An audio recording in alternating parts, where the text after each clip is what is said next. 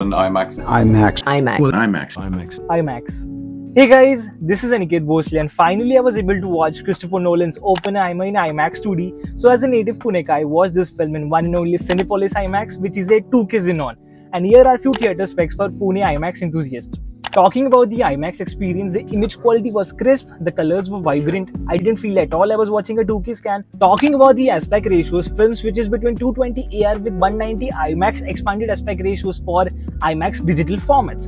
220 AR is a taller aspect ratio compared to 239 CinemaScope, so anyways you're getting a taller image and more immersion even without IMAX expanded scenes. So when IMAX expanded scenes are playing, it is just full-on immersion on IMAX screens. Talking about the sound mix, it is hard pounding. You won't feel that level of bass in any PLF. You gotta experience this in IMAX. It is very selective, but when it's there, it's on steroids, not even lie. Now talking about the conclusion, you gotta watch this film in IMAX and IMAX only. I know India don't have 1570 IMAX film projection, but it got IMAX digital format. It doesn't matter if it's 2K Xenon or 4K IMAX with laser. It's IMAX, it's full on immersion. You won't get IMAX expanded aspect ratios in PLFs. You won't get that level of bass in PLFs. You will get everything in IMAX. So you gotta watch this film in IMAX and IMAX only. And do you know my favorite format is